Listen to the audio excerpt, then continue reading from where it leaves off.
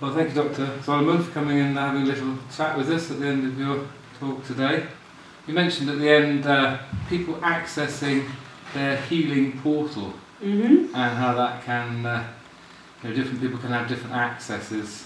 Would you like to sort of expand in your experience? I mean, this is purely from my clinical experience that sometimes it feels like the sort of origin of the problem is at a very psychological level, or maybe a childhood experience level. Other times it is just unhealthy patterns that they've fallen into. Other times it feels like there's an experience that they need to have that feels like it's waiting to come out of them. So I sometimes feel that just giving the system a little nudge on to the next stage in whatever way you can do. And I think sometimes a dramatic change, whatever that is, so it could be a relocation, it could be a new job, it could be a fairly sort of comprehensive dietary overhaul, can sometimes be what it takes. And often it's also, in my experience, a meeting with a complementary therapist who can actually make some sense of something in a different way than they'd had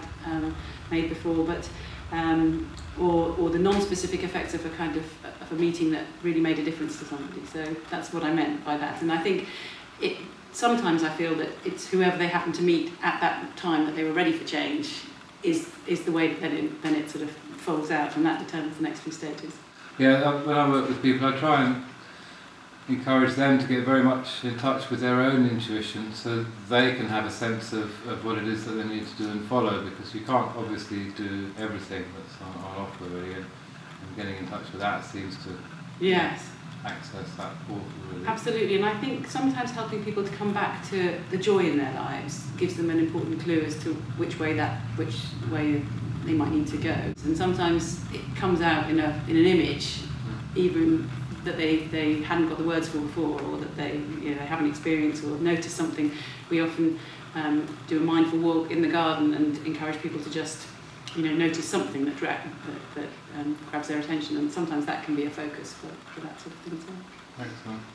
I think that's very important, because people come in and they can think that they have to do this and they have to do that and have to do the other, and actually it's about accessing this shift, this almost paradigm shift in consciousness or some relationship that they have to themselves or life that's actually needed, rather than the necessity of doing everything. And they sometimes have to work that one out themselves as well, because it does seem that you can say that to somebody, but if they feel that the answer's over there somewhere, that they've got to find it, then sometimes it's hard to help them look at the bigger picture. But often then that's what they come around to. Very complicated and intricate unweaving that has to be done, isn't it? It's the delight, it's the art of medicine, and it really is that creative art. We talk about the creative arts as if they were something separate, but I think medicine, when practiced sort of at its best, can be a really creative art.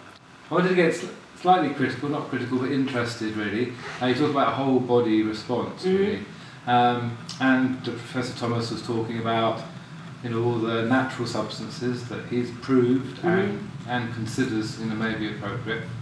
I think for me is the body's natural physiological function. My sense is that we have what I call fundamental prerequisites to correct physiological, immunological and endocrinological functioning, which is a lot of long words. But the sense of these fundamental prerequisites, that if they're in place physiologically, supports the correct physiological functioning of the body. And for some reason, in my entire time at medical school, they forgot to cover that subject.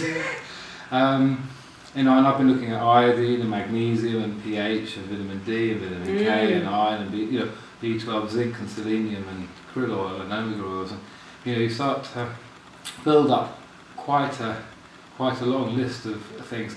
How do you work with that aspect of it at Bristol? Because to turn that, which we sort of intuitively agree is perhaps correct, into evidence-based medicine that you can present to people in a way that integrates with the oncology departments, for example. How is that? It's a good one, and it's not my area of real expertise, and I suspect that it's made more complicated by the normal ranges being so individual in a sense, and we're given a kind of wide-ish normal range, but we know that there are some people who fall outside that and that's normal for them. So how do you know when to treat and what to treat, and what's the most important thing that then will set everything else correct? Or, you know, are you going to intervene upstream when actually, so why would this person be deficient in this? You know, is it something further downstream that's causing the problem? So I'm not, we don't generally recommend that people go off for detailed nutritional testing, mainly because, as far as I understand it, it's expensive and it's not always completely accurate in terms of what then needs to be done. So we tend to encourage people to sort of shore up their bases by using variety, colour, moderation, and cutting out some of the things that we know really stress the system, whether that's a physical, emotional, or sort of psychological stress of the system, or whether it's a toxin that they're ingesting or exposed to. So it's an interesting one, and I think that again it comes back down to the individuality of people, that some people seem to be able to tolerate quite high levels of disturbance at one level and still be healthy, whereas a small level of disturbance in another of their domains then rocks the whole system. So I'm fascinated by building people's resilience, and I do think that being resilient in a number of areas then can kind of compensate for some deficiencies in other areas. I don't know whether you'd agree with that. Yes, I think that's so. The body is very adaptable, really. And that's a constant. Yeah, but for me there are fundamental deficiencies. Iodine, the World Health Organization iodine deficiency report categorically states 95% of people in the Western world are iodine deficient compared with the Japanese. We don't offer that to pregnant mothers. We know that iodine deficiency causes cretinism, mental retardation, and we know our levels are 50 times lower than the Japanese, but we don't do anything about it. Why is that? Do we have sort of 50 times the incidence of those problems that they do? They have half the incidence of breast cancer, they have half our neonatal mortality rate, which is an index of the health of the nation, not just... But cretinism, or do you think... Much less. They have a 5-point higher IQ on average. So, but you know, iodine is what the thyroid uses to make thyroid hormone out of. You can't make it out of anything else. The thyroid is the engine of our immune system, and we're deficient in its major fuel.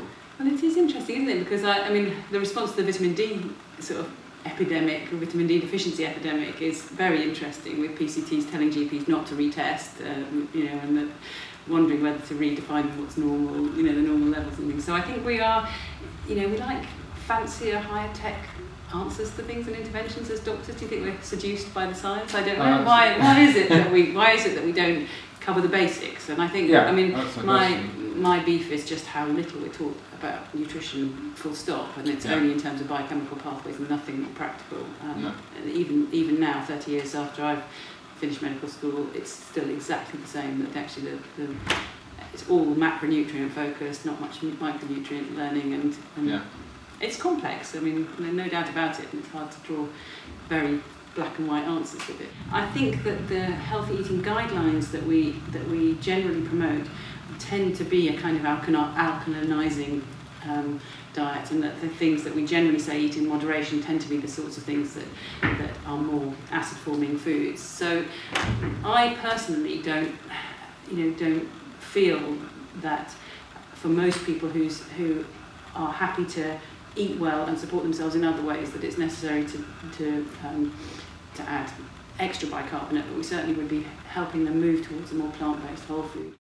We don't do any tests, and we don't prescribe any medicines at Penny Bron, more because we see ourselves as the kind of bringer together of approaches. So we might help people interpret test results if they come to us with a test result that they're confused by, whether that's a conventional test or something that they've organised themselves. We're not set up to collect any sort of physical samples, which is interesting. I mean, we're thinking about doing some more basic science research in collaboration with the University of Bristol, and it might be that we do end up, you know, helping track people's urinary prostaglandins or cortisol responses or something like that. So that will be something new for us, but we don't use personally any biochemical measures as an indicator of sort of well-being or progress.